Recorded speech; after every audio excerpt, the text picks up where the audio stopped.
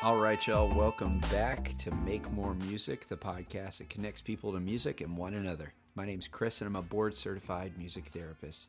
If you're still quarantining out there, I hope you're doing okay. Hope this podcast brings you a little bit of peace and joy through all of this. Today, I've got a killer one for you with Rachel Rambach. She is a music therapist extraordinaire. She's done a little bit of everything, and that's why she's published this new book called Innovative Income for Music Therapists. And if you liked episode 1 with Tim Ringgold, I think you'll really like this one as well, because she has an awesome work ethic and just grinds things out, and ultimately just talks about lots of different ways that a music therapist can make income. But I think this translates to a lot of music and creative careers in general. So without further ado, I bring you music therapist, business owner, author, and rock star, Rachel Rambach.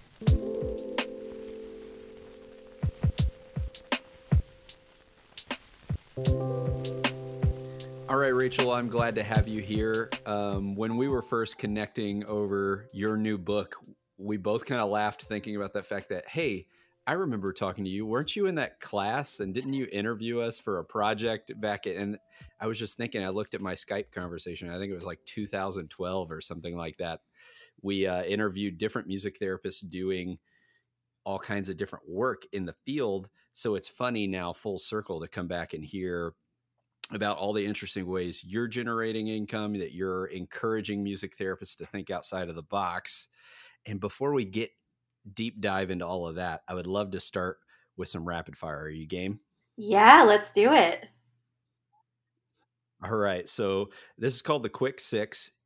There are some short questions, but feel free to answer as much or in depth as you want. Okay. The first one, I want you to pull open, whether it's your phone or your computer or whatever. I want you to look at your media player and tell what the last song was that you listened to. Oh, okay. It's actually 22 by Taylor Swift. So on the way home from Solid. picking up my kids from school, we normally rotate between a few favorites. So we've got either the Taylor Swift Essentials playlist in Apple Music, or Frozen 2, of course, or the Curious George. Unknown. Yes, Into the Unknown. That's a favorite. The Curious George soundtrack that Jack Johnson did. I think it's from like 2006, but it's amazing. I love that. So do my kids. So that's kind of our rotation. So Taylor Swift won out today. That was always one of my favorite songs to use in the hospital, the Upside Down. Yes, I love that one. Great song to use, ISO principle, and bring it down a notch. It's got some jazzier chords. Yes, it does. So cool. This can be as simple or as philosophical as you want to take it. But if you were an instrument, what would you be? Ooh, that's fun. I think I would say a ukulele, not just because I love to play the ukulele, but it's pretty cheerful and upbeat, and everybody likes it for the most part. It's friendly. So I would go with the ukulele. I think I heard a statistic recently that the ukulele is like the fastest growing acoustic instrument market in all music instrument manufacturing. Oh, I believe it 100%. It's amazing. I have seen just an explosion at my studio. So we offer music therapy services, but we also teach typical lessons. And I would say ukulele is right up there with piano, voice, and guitar lessons right now.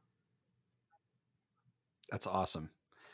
All right. Next one could be anything, but what is something that's been inspiring you recently? This may sound a little bit cheesy, but I would have to say my kids, just because it's so much fun to see their creativity just pouring out.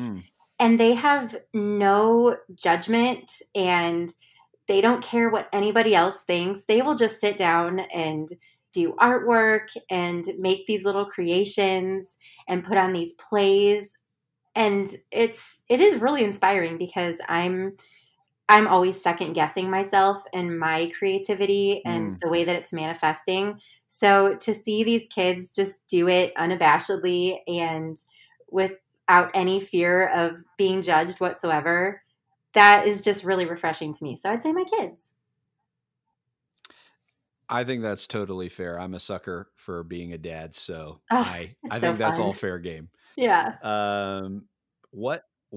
Oh, this will be good since you just wrote this book about generating uh, different lines of income. So, what is a pro tip or a hack that you practice that you feel like people should know about? People should do this in their life. Can be anything. Oh, oh my gosh. Well, you're opening up the floodgates here. Oh gosh. Okay, I would say for me, this is kind of really, really general, but having a really solid handle on your calendar and your schedule, this has been a game changer for Mm. me. And I use a tool called Trello. For anybody that's read my book, I think I mentioned Trello about 7 or 8 times in the book, but it is literally it is how I run my life. I have a board that's for my current week, and each day has its own list, and every single task or appointment or meeting or session or class that I have has its own card. So then within that card, I can make notes, I can do prep work, and just jot things down that I need to remember for later. I make my monthly session plan lists in there. I do everything in Trello. I mean, it's so great because I can access it from my computer, from my iPad, from my phone, Mm. and it's just all right there at my fingertips. And so every day there are a million different things that I need to do spread out over my different businesses Mm. and the projects that I have going on. But it's all right there in front of me, and I've got it just very visually laid out. So that's been honestly what keeps me running. That's awesome. You are not the first person that's mentioned calendars and time management, but I haven't heard of Trello, so that's really cool. Oh yeah, I love it. Um, two more. What is your go-to junk food? Ooh. Well, normally I would say candy. I love sour candy, like Sour Patch Kids and sour gummy worms and gummy bears. But I have been trying to avoid refined sugar since the beginning of the new year. And so I haven't really had Mm. any candy, and I'm honestly not missing it. I think once you cut it out of your diet intentionally, it's I don't know, it's interesting. It hasn't been nearly as hard as I thought it would be. So now that I'm not Mm. eating refined sugar, I would say um hmm, maybe like chips and guacamole. Does that count as junk food? Ooh, yeah, that sounds great. It is delicious. And I feel like That sounds avocados great. are, and I don't know if I could necessarily count it as guacamole because I literally just take an avocado and I mash it up with some lime juice, salt and pepper, some cayenne pepper, and put some red pepper flakes in it. And then just eat it that's what I had for dinner tonight was that with some crackers. So, but I kind of consider that junk food. So we'll go with that. Sounds great to me. I'm all in, and I'm Okay. hungry again, even though I had pizza and I'm doing solid. Oh, But sorry. lastly, it's okay. It'll be all right. What is a person, project, or an organization that you feel like deserves being lifted up with a shout out? Ooh, okay, I have one. So recently on Instagram, well, I guess a few months ago, I started Mhm. following a music therapist. I think she's from Canada. Her name is Haley Can or Khan. Mm. And she wrote this book, this children's book called Mandy's Mom, the Music Therapist, which I just thought was I so saw you cool. post about that. Yes, I did. I got my copy in the mail a couple of weeks ago and I posted on Instagram. I just thought it was so cool that I could read this book to my kids that helps explain what I do as my job. I mean, they see certain facets of it, but I don't think they fully grasp what a music therapist does. So having it in illustrated form that I could read to them was just so great. And I think that's such a nice little resource for anybody really, and just for getting across what a music therapist does to children. So I have to shout her out. Let me look her up really quick on Instagram so I can give you her. Um, yes, MTA Haley. MT as in music therapy. Mm. MTA Haley, Hayley. That's her Instagram handle. But go check it out and check out her book. It's just so well done, beautiful illustrations, and the story's really cute too. Good gift for the music therapist in your life. Yeah. Yes. Um, so I got this book for Father's Day last year, and this could be you could put this on your radar for this year. Okay. My wife did this personalized book where you sent in, I think it was a picture of our daughter and a picture of me, and I think she like filled out a survey about the types of things, and it's called When Marley Grows Up, and it's a book about all the things that my daughter could be when she grows up, but it's the story is framed around an illustration of me at the beginning and at the end, like, hey, before you wake up for your day, I hope you're dreaming of all the things you could be when you grow up. And it was like, Oh my it is awesome. gosh. That's I'll send you amazing. the link to it. Yeah. And you'll Yeah, win Father's Day. So, please do because uh, I'm totally getting that for my husband. but That's cool. amazing. Yeah. And I don't think it was like crazy expensive or anything too. Okay. Yeah, I'll send you that. But so now that we've kind of rocked through these rapid fire, I want to go back all the way to the beginning and think about when you were a young child. What were some of your first musical memories?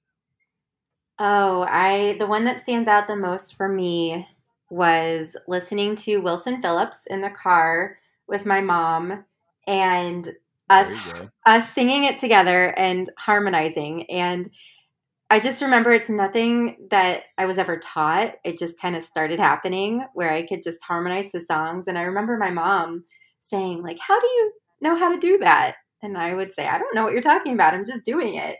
But that's really my earliest memory at like 5 and 6 years old, singing along to Wilson Phillips, Hold On for One More Day.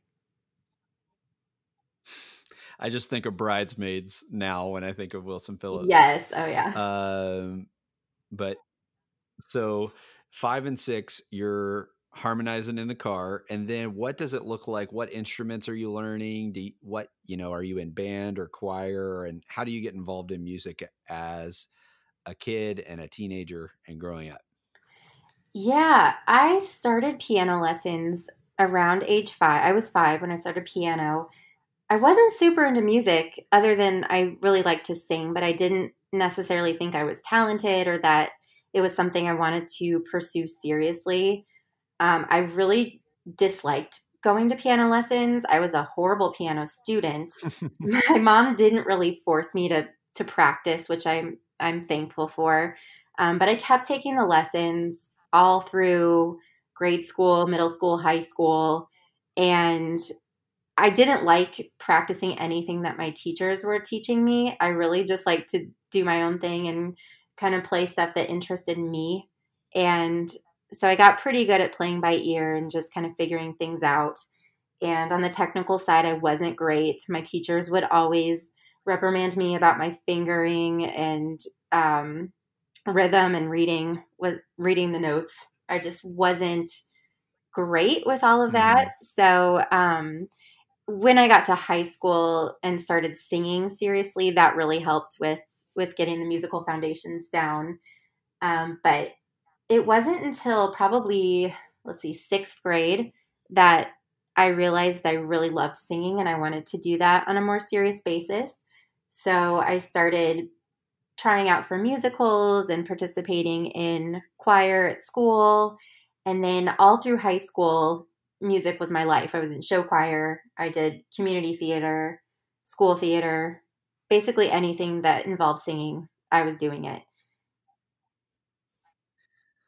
That's awesome. What were some of your favorite shows that you were a part of in high school and stuff? Oh, my sophomore year, we did You're a Good Man, Charlie Brown, which was super fun. My senior year, we did Mm, Bye Bye Birdie, and I played Rosie, which that was kind of like the best way to fun. go out of high school playing that role. So those are Yeah. my two favorites. Oh, my junior year. My junior year, we did Schoolhouse Rock Live. I don't know if you're familiar with that, but um, it was a little ridiculous. That was probably my least favorite. Uh, but the rest of them were pretty fun. Oh, I love Schoolhouse Rock, Uh, I mean, the songs are but I fun. don't know that show specifically, but I love Schoolhouse Rock. Yeah. The songs are fun, I will say that, but the musical was just, I felt like it was very juvenile. Like for our costumes, we wore khaki pants that were from Walmart. And not that there's anything wrong with Walmart, but that was literally our costume was khaki pants from Walmart and then like a t-shirt that said Schoolhouse Rock Live on it. So that was just the icing on the cake. But I did in You're sophomore like, year. I'm glad I have one more year. Yeah, exactly. I know. I had that one redeeming year at the end. My sophomore year, I did The Sound of Music at a community theater, and I got to be one of the Von Trapp children, and so that was super fun. That was right up there with my highlights. I was, let's see, I was 16, but I looked like I was about 12. So I played Louisa. I think she's the second youngest girl There or you the go. second oldest girl. So, what part of the country did you grow up? I was born and raised in central Illinois, and I live here today. Oh, great. So, uh, I think I remember reading that you made a jump to. I know this because I worked and lived in Winter Park and then Orlando. So you went to Rollins, right? I did, yeah. I remember. I think we heard that when maybe we interviewed you for school, and it clicked once I was down there. I was like, "Oh, that's the school," which is Mr. Rogers' school as well. So, Yes, um, actually, this is a fun little piece of trivia, but Mr. Rogers' nephews are both, well, one of them I know is still there, Dr. Daniel Crozier. He was my oh theory wow, professor, and he was also my advisor. And so he's on the faculty at Rollins. And then my piano instructor, and he also taught a couple of other classes, Alan Morrison. He's like a world-renowned organist. He was Hmm. doing a residency at Rollins during the time that I was there. So I got to have two of Mr. Rogers' nephews as professors, which was amazing. Are they like even half as nice Oh as my the gosh. TV Mr. Rogers? Yes, they are like carbon copies, especially Dr. Crozier. I mean, people loved being in his class just because it was like Mr. Rogers Hmm. personified, and it was so fun. He's a great teacher. I just imagine the teacher walking in, changing his shoes, getting you ready for the class. Basically, yeah. Yeah, that's awesome. So you head down to Winter Park, and that wasn't a music therapy school, right? It's No, still not, no. I don't think. So what was that path? How did you even decide I'm going to college for music? Obviously, you're really involved in high school. Was that just like obvious to you, or what It was that like? wasn't. No, no. So I had this real crisis at the end of high school, even halfway through my senior year.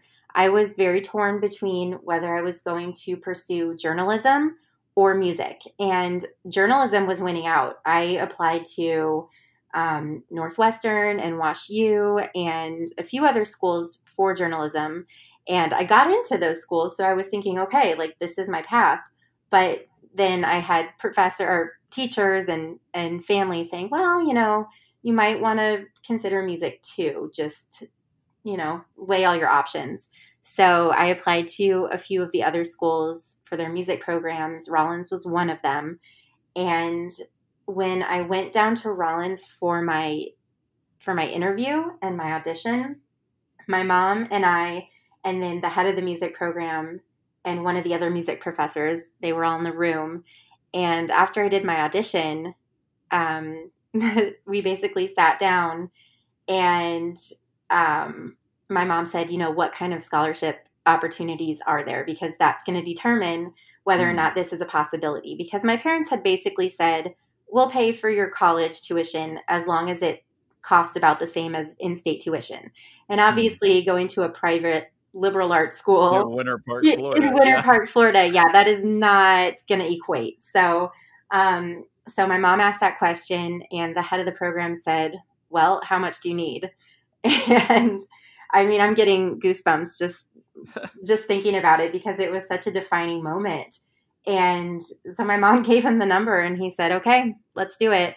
And that for me, it kind of just, it's one of those things where journalism felt safe and music felt really, really scary, because there were so many just unknowns, and it's just such a leap. And in that moment, I felt like, wow, these people have faith in me, so I might as well have some faith in myself. And so, that gave me the courage to jump in, and I went as a vocal performance major. I had no knowledge of music therapy whatsoever, had never heard of it in my life. And my goal in life was to perform at Disney. So that's kind of what I was going for. I was about to ask, did you do some Disney performing while you were down there? I actually didn't. No, I got down there and I started the program, and it was very heavily classically based. So it was classical and opera, as so many music programs are, which was okay. But I kind of went through a little bit of a crisis of, well, I'm learning opera. This is great, but what am I going to do with this? And really, do I even like singing this music? Because I didn't. It wasn't for me. And I felt like I was getting a really solid foundation with learning that material, but I knew that that wasn't going to be the end for me as far as performing went. And, the Disney thing, it was kind of like this thing that felt really possible before I got there. And then I got there and I was like, oh, I don't know about that. That seems really, really hard. And I heard stories from other people that went and tried it, and it just didn't seem like it was all that it was cracked up to be. So I never pursued the Disney thing. But in my sophomore year, I came to the head of the program, the same guy that had offered all of that scholarship money to me. And I said, I don't know if vocal performance is the path for me. And at that same time, I was in a music class where we were exploring different careers in music, and we had to choose one and write a paper about it. And so I just randomly did a Google search, like careers in music. And all of a sudden, this thing called music therapy pops up. And I'm like, what is this? So I keep reading about it. I'm scrolling through. I'm reading all of these articles. And this was 2002, I want to say. So, I mean, it was still, there wasn't a whole lot on the internet about it. But I called my mom and I said to her, Mom, I have to tell you about this thing called music therapy. And she said, Rachel, you will never believe this, but I got a scholarship to Maryville University, which is, I think, the first university that had a music therapy program in the United States. I could be wrong. Don't quote me on that, but it's in St. Louis, and we live in Springfield, Illinois, so it's about 90 minutes away. But she told me that was almost what I did. I got a full scholarship to go do music therapy at Maryville, and I decided to stay with your dad in Illinois. And she said, this is just crazy. Like, you have to look into this.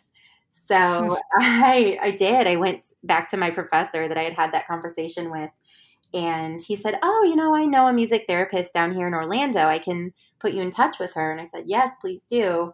So I ended up job shadowing her a few times. She was in private practice, and I remember I went to a session with her at a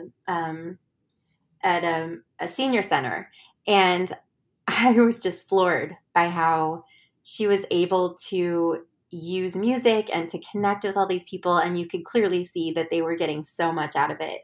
And it was just one of those really defining moments that you hear about in music therapy, where you just see it in action and you see the magic happening. And so I told my professor, I said, this is what I want to do. How can I finish this degree as quickly as possible so that I can go do music therapy? Because there obviously wasn't a music therapy program there. So I went and met with my advisor, Dr. Crozier, that I mentioned earlier, and we sat down and worked out this insane schedule. This was the first semester of my sophomore year. So I'd only been there for Wow. 3 semesters, and I'm already planning my exit strategy. That's great, I though. know. That's so needed. I know. So we came up with this schedule where I ended up taking 32 credit hours per semester for those next couple semesters. And I was able to graduate a year and a half early. And yeah. and I came back to Illinois. I got a full assistantship to go to grad school at Illinois State University. Great. And so I spent, I graduated in December. So I came home and worked and saved some money for that semester in between. And then went to ISU, did my degree program in 2 years. And it was so funny. All these grad students that were in the program with me, they were all a little bit older. A lot of them were international students. And some of them had kids, and a lot of them were married. And they kept asking me, like, how old are you? Like, what? Because I was only 21. And so it was a very interesting experience, not having had that full 4 years of college and then going to grad school and kind of missing a lot of that. But it was so worth it because I was just ready. I loved the concept of music therapy. I loved everything that I had read, that I had heard, that I had seen through observation. And so, yeah, that's kind of the music therapy origin story for me. So you finished the bachelor's and the master's in 4.5 years, or what was it, 5.5 years? 4.5 years. Yeah. Oh my goodness. That is like a sprint. That yeah. It's one of those things.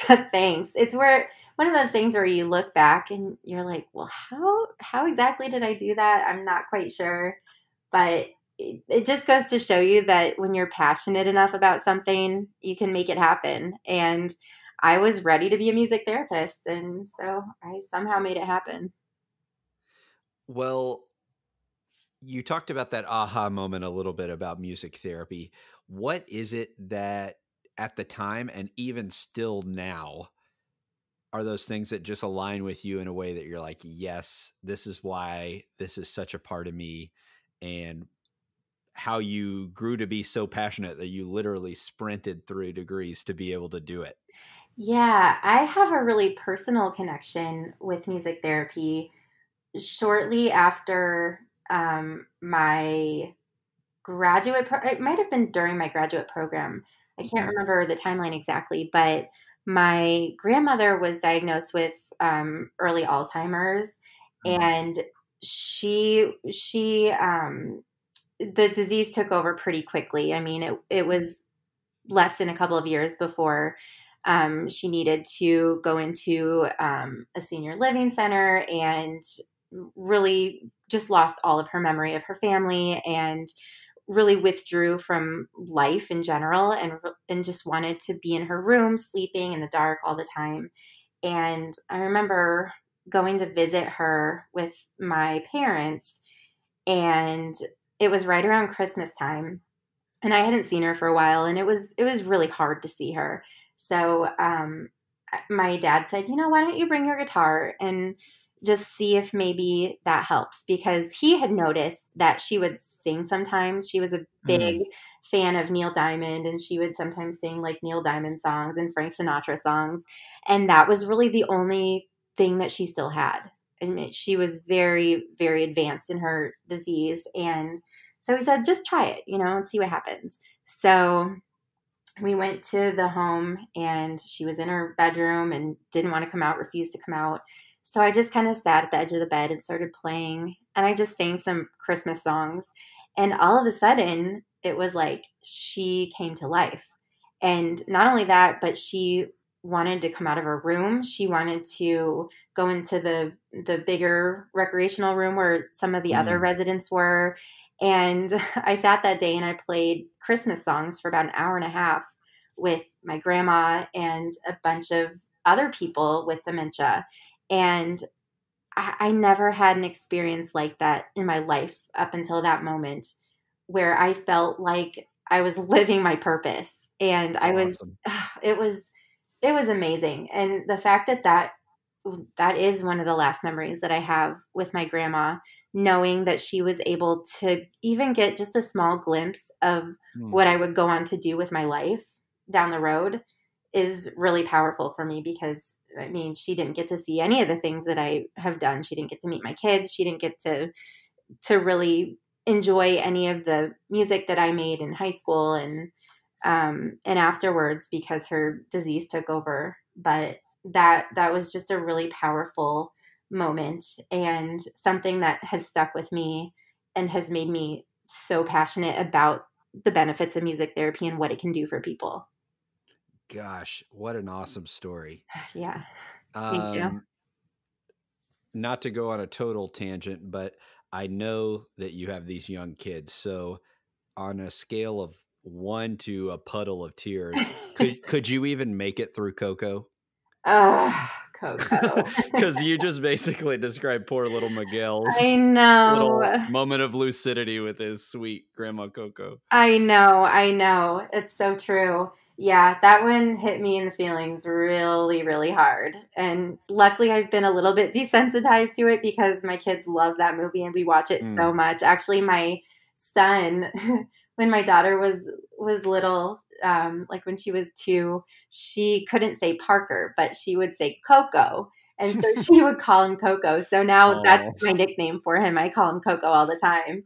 And so, yeah, he's my little Coco. And we watched that movie a whole lot. And yeah, watching that was like, oh, wow. Okay.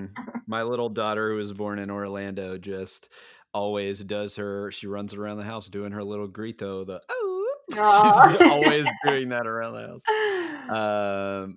Well, to kind of find out a little bit more into what you're doing now, how how soon did you open up a business and kind of decide this is what I'm going to do? Because you have such a unique and strong voice that I think you've been contributing to the greater music therapy conversation for a while. The Oh, first time I heard you was the Roundtable podcast, I think. yeah. And which you all were one of the first, if not the first, music therapy podcasters. So, how did you, what was that initial road? And then how did you start to find your own personal voice? You do a lot with, writing songs and encouraging people to write songs. So, what was that early stage and how did that transition into what you're doing now? Yeah, I think I always had the entrepreneurial spirit, and that was something that I knew going into grad school that I wanted to do. I wanted to eventually start a private practice and kind of explore what are my options within this world of music therapy? What are all the different things that I can do? Because to me, even at that stage, it felt like this open field that I could just really kind of spread my wings in.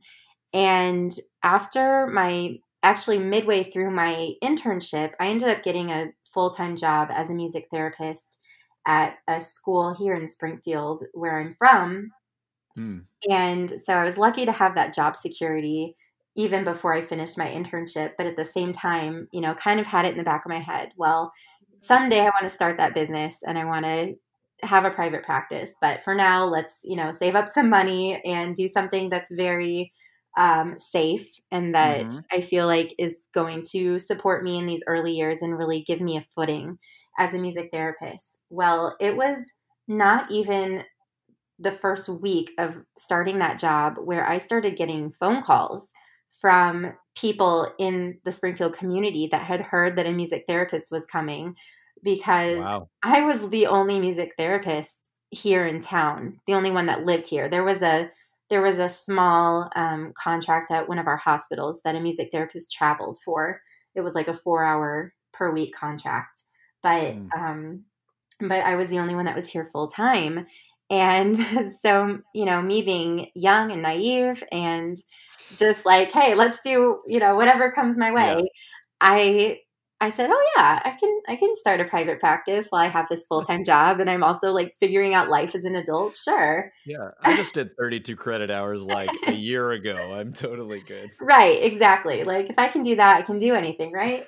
Yeah, for sure. Yeah, so I started taking on private clients. So I would work for 7.5 hours of the day at my school job, and then I would go drive client to client, house to house, and work with clients after school, Monday through Friday. And it got to the point where I was working lots of hours every day, and I was getting home at like 9 o'clock at night, and I was exhausted, and it was just a lot. And so I went through many iterations of the private practice. Eventually, my husband and I, well, we got married and then we moved into a new house specifically because it was set up perfectly to have a home-based studio for my private practice.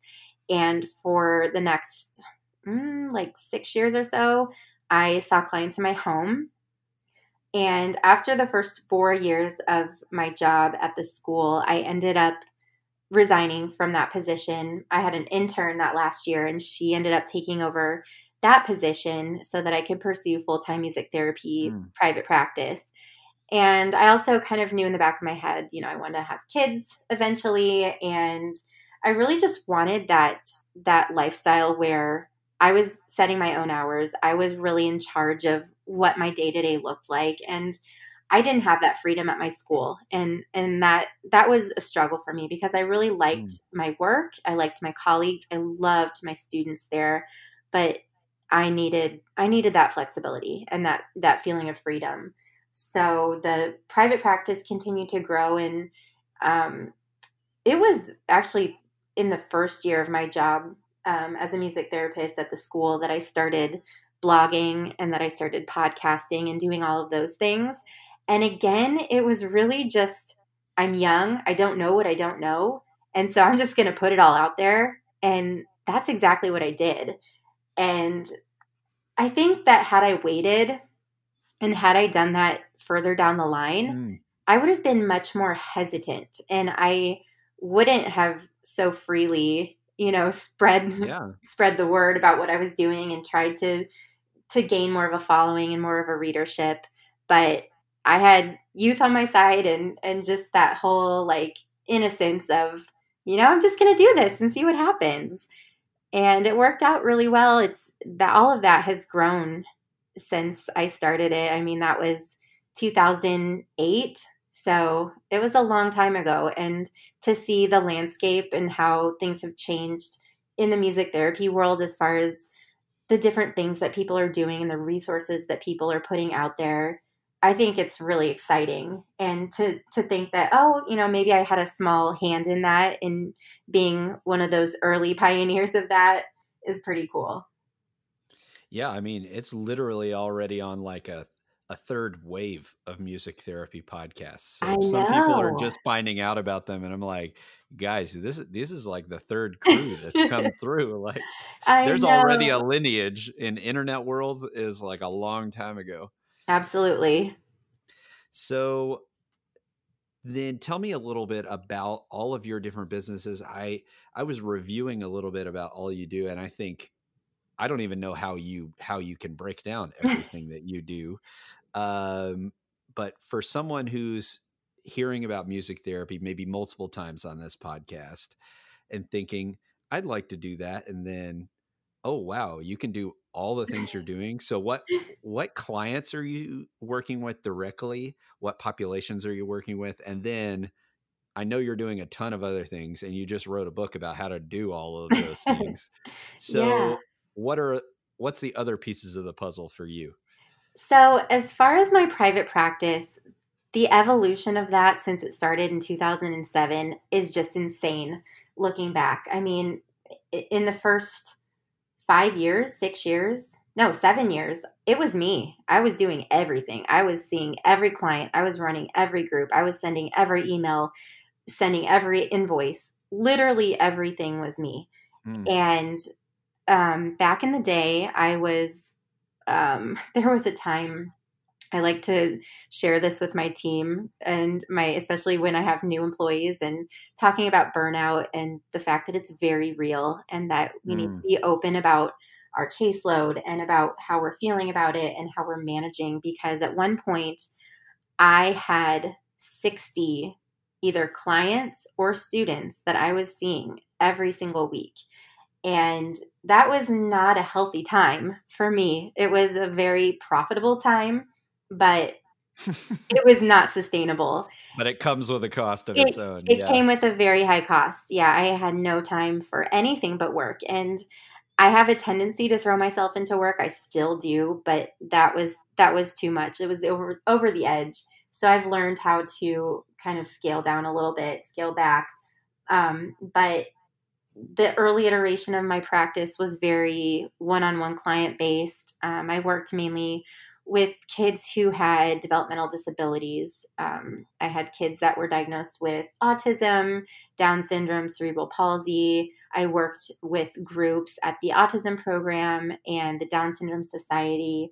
And then I've always done early childhood groups. That's been kind of like a thread throughout my entire clinical career. That's kind of where my heart is with early childhood.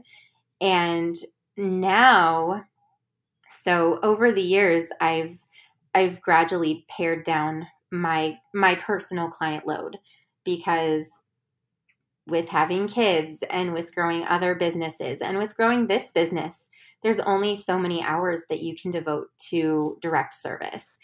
And so now my team works with hundreds of clients. We have contracts all throughout Central Illinois in senior living facilities. We actually, our biggest client or our biggest contract is with the school where I started my career.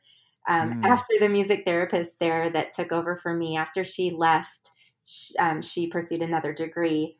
I contacted them and I said, "Hey, you need another music therapist?" And they're like, "Yes, we do." And that's when my team started providing services out there. So it's kind of come full circle. Yeah, that was a pretty cool moment. But yeah, we work with so many different populations. We work with hospice, with several different school systems, early childhood. We also see individual clients here in our studio. We teach early childhood, preschool, early elementary classes. We have music therapy groups, and we also teach lessons. So aside from our 5 music therapists, we also have, 10 additional instructors that teach lessons. Wow. Yeah, so it's so fascinating just to see the evolution of how far things have come. And a big part of that was in 2014. So after my son turned 1, I brought on a co-owner. So Katie Camerad had been contracting for me for a couple of years. And at that point, we were both kind of wanting bigger and better things. I wanted to move outside of my home studio because now I have this child that understands that when I go to work, I'm actually just right on the other side of the house. And that got really difficult.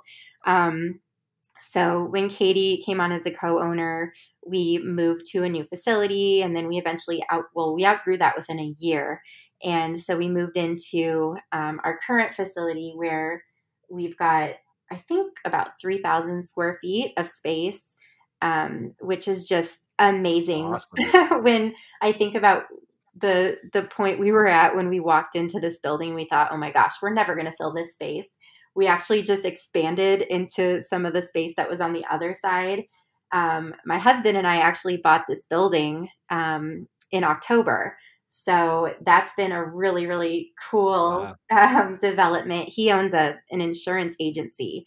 And so they're doing the build out on his side right now. And so he'll be moving in March. And so I'll be on one side, he'll be on the other side. And it's kind of like a family business combined. So that's kind of fun. And if a disaster or somebody gets hurt, you're also really insured. So yeah, exactly. That's great. Exactly. That comes in very handy. Awesome. So, wow. I didn't know that this facility was such a a compound you're running here. That's awesome. So, Yeah, it's been really cool just to see the development of it, and the need for it, I think, is the most exciting thing. Thinking back to when I was a newly board certified music therapist, and everybody I met in Springfield was like, "What? What's music therapy? Like, I've never heard of that." And to now, I tell people what I do. Oh, you're the owner of Music Therapy Connections? Oh, I know. Da da da da da. They go there, and it's kind of becoming a well known landmark in Springfield, which is amazing. And I never thought that that would be the case, but here we are. wow. So, expanding out of just that private practice work, I know you've done a lot of other things. So, what is your online presence, the listen and learn, and all the other things? What does Yeah, that look like even on a daily basis? And then what are the offerings that you have?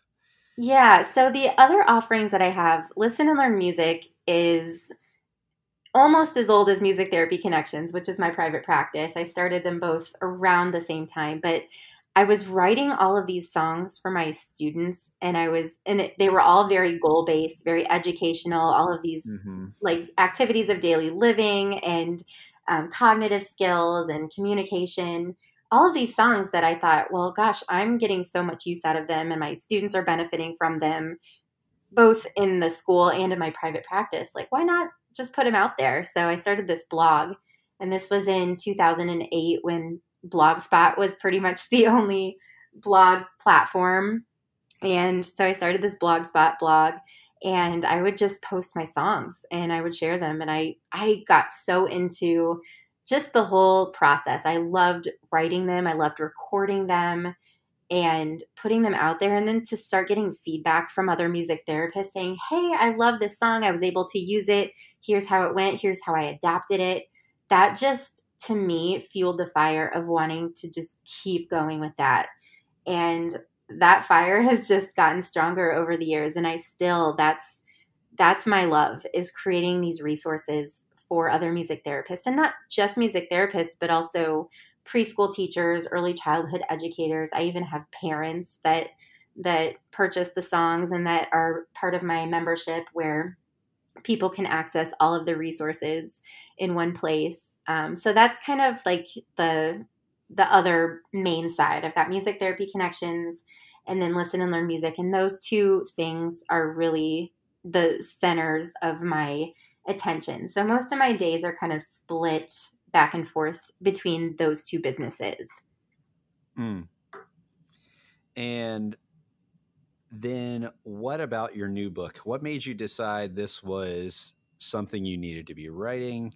And then how did it all evolve? Because you roped in a lot of other awesome music therapists to talk about their background and all the cool things they're doing. So it seems like anything that you weren't already doing, you found the other people that were doing that and got Yeah, them to talk about it as well. that was kind of my goal. Exactly. I I felt just this call to write the book because early on in my music therapy career, I struggled with the fact that I wanted to do things other than clinical work. And I felt like that was almost a taboo thing Mm. in music therapy, to want to do non clinical work. And I didn't know if that made me less of a music therapist. But I also knew that what I was doing was really valuable, and that it was helping people, and not only helping other people, but it was also fulfilling me and my love of music, and combining my love of journalism. And I was able to kind of scratch that itch through the blogging that I've done for so long. But all this time, I've kind of felt like, oh, I bet there are other people out there that have the same conflict where, maybe they're at the point where they can't take on more clinical work. Maybe they're filled up to their eyeballs with clinical work, like I was that one summer that I had the 60 clients. And maybe they're still not where they're at, where they want to be at financially. And I know that feeling. I've been there too, where you only have so many hours in the day to fill up with clinical work. And that can be a struggle. And that's where I feel like we kind of head into burnout territory, where we take on Mm. a little bit more than is healthy. Also, I am extreme introvert. I thrive on time spent alone doing my own projects. I love having a big team here at Music Therapy Connections and having colleagues that I can meet with on a weekly basis and then I can see, multiple times a week. But it's really that, like, those days that I can just put my head down and dig into my work that fulfill me. And that's not always synonymous with clinical work. And so I really have found this amazing, I won't say balance because it's never a balance. You're always kind of juggling back and forth. But it just, like, what I explain it as is just this lifestyle where I'm doing work that I love.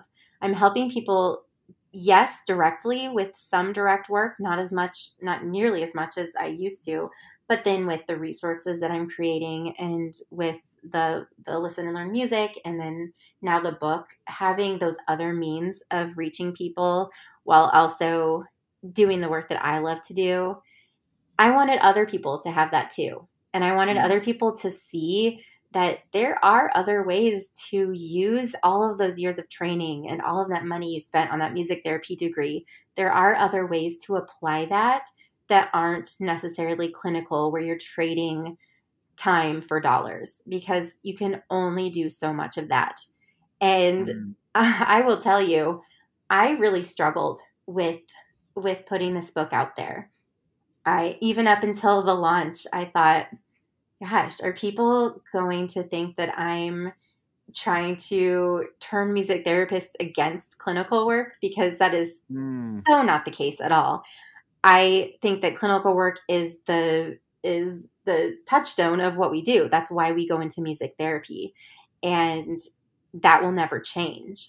But looking at all of the other possibilities, it's just not something that is taught in school. And it's kind of like you have to teach yourself and you have to figure it out as you go. And I spent so many years figuring it out for myself and wondering, am I doing this right? How can I do this more efficiently? And I would answer email after email and write all of these blog posts. And I thought, gosh, wouldn't it be helpful if I just put everything that I've learned and then also pull in some of these experiences that other music therapists have had and put it all in one place? And so the book it's kind of a combination of my experiences, what I've learned through kind of diversifying my revenue streams and figuring out different ways to apply my music therapy education and skills. And then it is a lot of how-to. So I go through all of these different means of generating revenue. So I have one part of the book is devoted to offline. So in person, how can you make money by getting out into your community and collaborating with different people and doing all of these things that do require your presence. And then there's a whole other section of the book that is for online income generating streams. So it was really fun to write because it was kind of like, this is my life and I'm putting it all out there for you. These are all the things that I do. These are all my secrets, basically. Yeah. And I have this philosophy that you should just share what you know and you should just put it out there, because if people are drawn to it and if people are drawn to my resources, I give out so many free resources all the time, and people say, oh, why do you give out these things for free? And I say, you know what? If people want to pay for it, they will. And they do. And the fact that I give freely doesn't reduce the amount of money that I make from people that are buying things.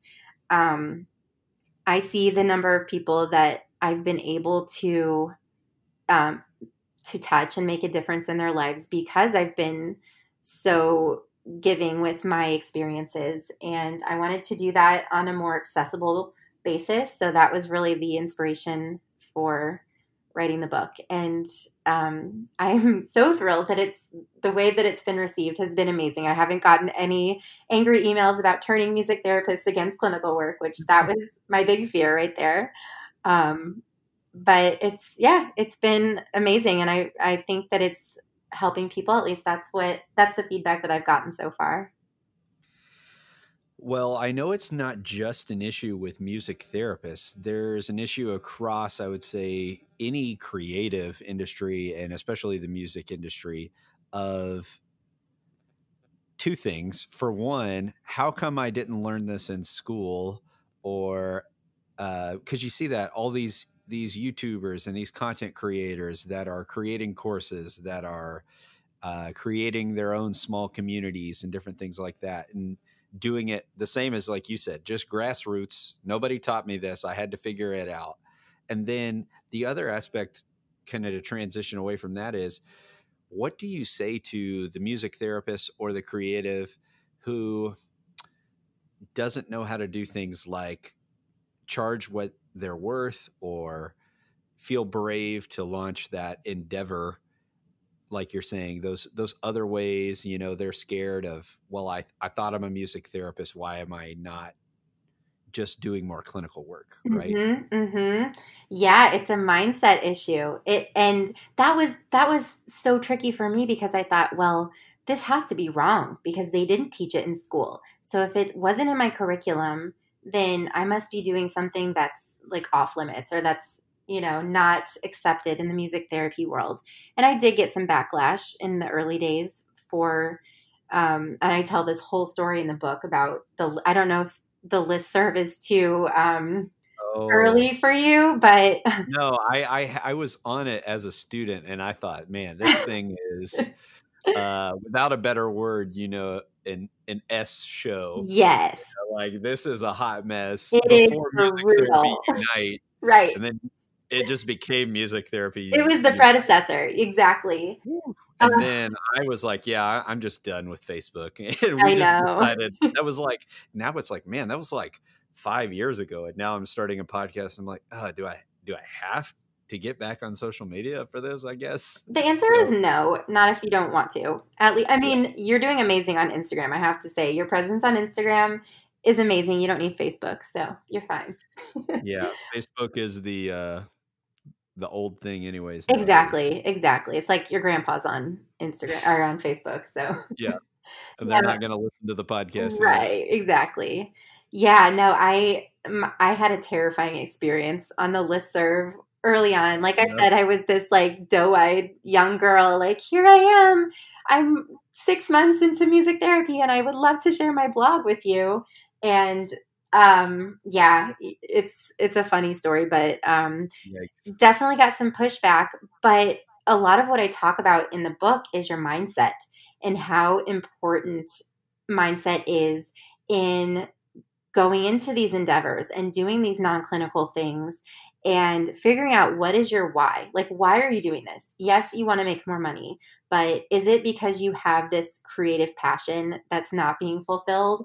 Is it because you're a super duper introvert like me and you need that time to yourself and you just can't devote any more time to that one-on-one um, giving because it can drain you. It can drain extroverts too, for sure. But as an introvert, having back to back to back to back clinical sessions is really tough. Um, so, so I Because that would, also means the documentation, and that also means there's still phone calls yes. and emails to respond to, Oh, and absolutely. that's the part that I think drives me crazy, is not the back-to-back sessions. It's like, but there's other things that also somehow still need to get done in these hours. Right. Like an hour long session is not just the hour long session. It's all the prep that goes into it, all the doc that goes after and everything in between. So it's so much. And a lot of the things that I share in the book are explaining like there are things that you can do that you can create that go out and then you can make money from those things down the line. I mean, I've been writing songs and putting songs out there and creating CMTE courses and these other resources that maybe I put that out there in 2011 and it's still making Mm. me money. And granted, I can't say that that's passive income because I still put the work in to have a community and to market my materials and to stay relevant. But it's maximizing my effort so that it just keeps reverberating and Mhm. earning income. But I think the mindset part of it is so key.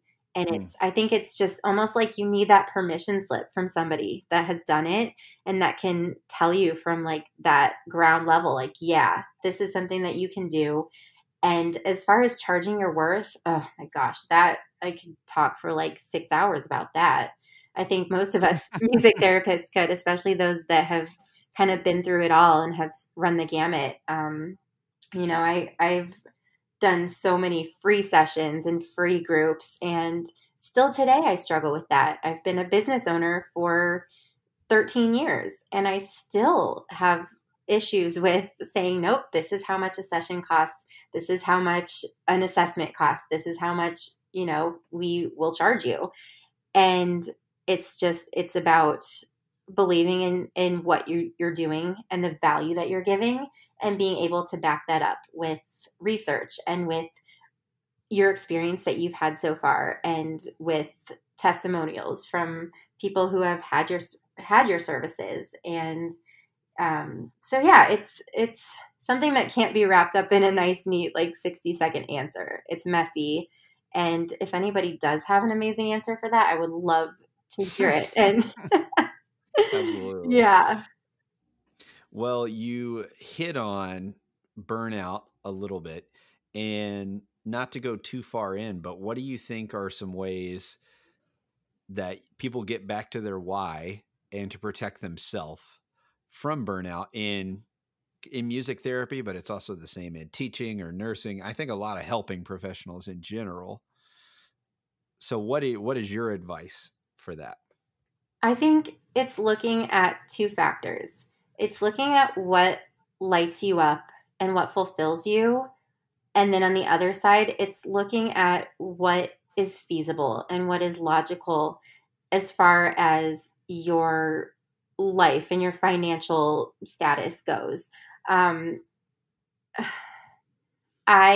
had a really tough time coming really close to complete burnout in 2015 when my daughter was just a baby and I had a full caseload. I was also growing this business. It was in a period where it was just kind of exploding, and I had a toddler, and I also had my online business, and I was doing a weekly podcast at that time.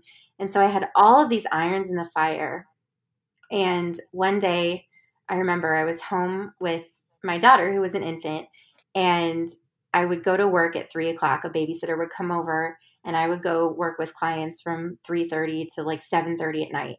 And this was Monday through Thursday, every day.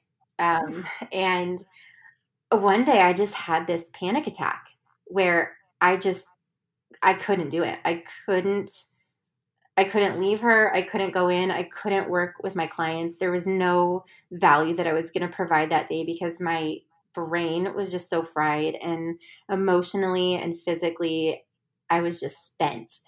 I wish I could say that I didn't go to work that day and that I just like took care of myself, but I didn't. I went to work and I pushed through, but that really caused me to kind of take a step back and say, do I need to be doing all of these clinical hours?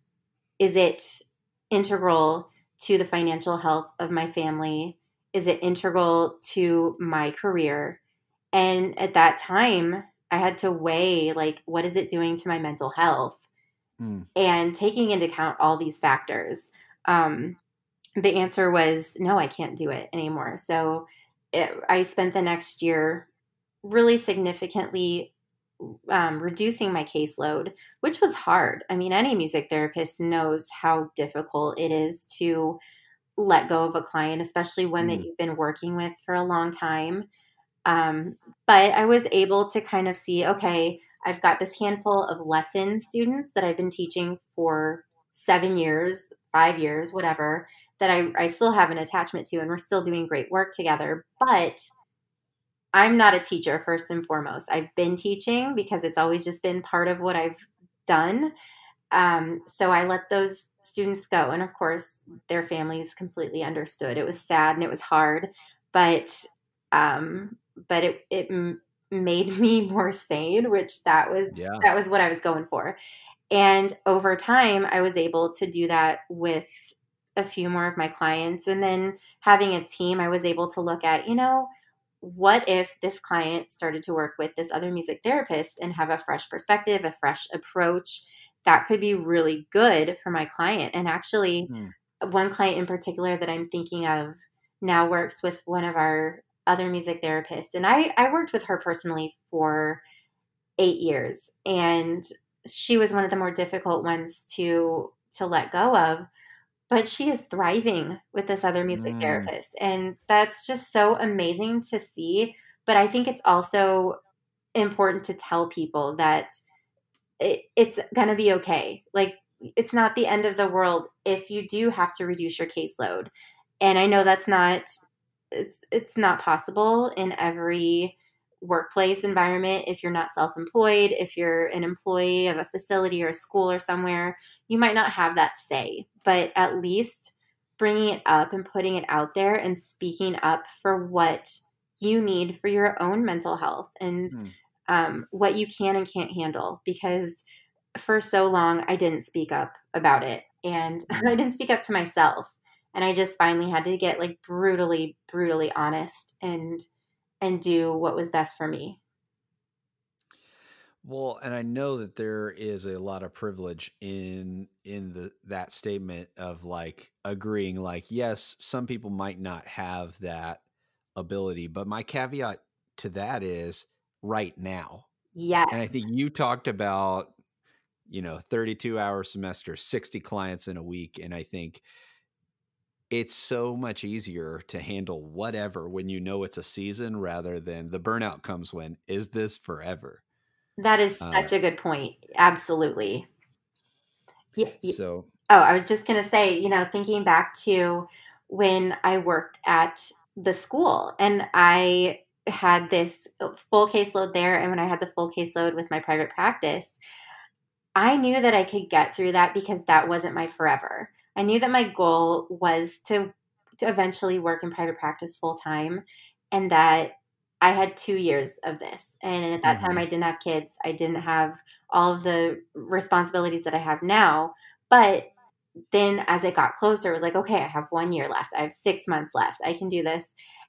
And I think that is a huge statement that you made, that it's a season. And I think you can get through anything in a season. I mean, and it seems silly when you think of all the things that, people have gone through when you look at life and history, and it's like, well, I mean, certainly I can work and make money. You know what I mean? Like, right. At the end of the day, burnout usually comes from good problems. So, and that is so true. And that's exactly what I write in the book, is that during that time when I had that panic attack, I just had too much of a good thing. I had this booming business. I had all of these great clients. I had these 2 tiny kids and these online businesses. And it was like, yeah, they're all amazing things. But at some point you have to say, okay, you can't have your cake and eat it too, and every single piece at the same time. Yeah. You can't literally jam the cake down your mouth Exactly. and expect to still like it. Yeah. Yeah. Man, well, I think this has been awesome. We've hit on so many good points. And just to kind of transition into this last part is, you've been talking about all about your business, all about your why, but I want you to kind of narrow in for the last 2, and that is how and why do you inspire others to make more music? Ooh. For this, I will go back to my roots, my early childhood roots. I was doing early childhood music groups while I was in grad school. I took over an early childhood group at my church because the person that was leading it was moving out of state. And so she knew that I was studying music therapy and said, I think this would be a great fit for you. And I ended up having that group for over 10 years. And I've kind of taken what I learned there and applied it to my own groups that I now have at Music Therapy Connections. But that is kind of the last remaining direct service that I do here. And every Tuesday and Wednesday, I work with these groups of little kids and their parents or their grandparents or their caregivers or whoever brings them. And every week I hear these stories of their mom comes in and says, "Oh my gosh, little Jenny was singing your songs and she got out her toy guitar and she was pretending like she was Miss Rachel and she knows every single word to your polar bear song." And so for me, like seeing that spark in these little tiny kids that are just starting to talk and that are just starting to have these personalities, for music to be such an integral part of that, and for me to play a role in making that happen, that for me is more important than any business that I could run, any book that I could write, anything else that I'm doing, is giving these little kids that musical start in their lives and having it be something that they enjoy and that they can do with somebody that they love in their life, a person that is important to them. I think there is nothing better than that, honestly. And I've seen these kids go from being babies in my class to then growing up and going all the way through our programs and then being in lessons and music just being a constant part of their lives. And so that, I would say, is really, really important to me. That's awesome. Well, it's been great to chat with you. I feel like this was kind of like Tim's. I feel like we could go on for another 2 hours I and talk agree. about other things, but I told him, I was like, well, I'm definitely going to bring you back later. So maybe later we can come back. And I had this awesome idea.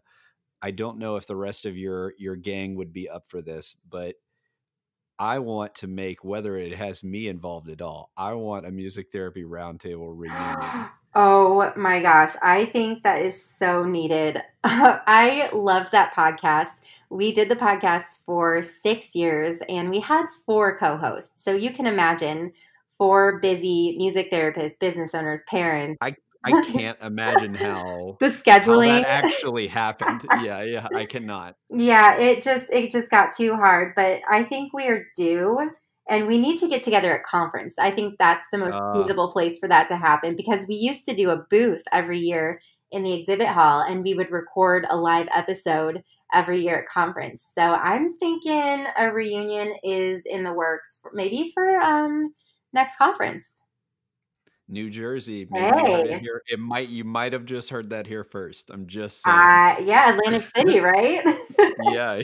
So yes, I am on board. Great idea. Let's do it. I think you should do it. I agree. It's been awesome to hear about, your businesses and all the different ways that you're hoping to reach out and inspire other music therapists to think, hey, you have all these skills. Let's use them. Let's get out there. So where do you want me to send people when they're surfing the World Wide Web to find out your stuff?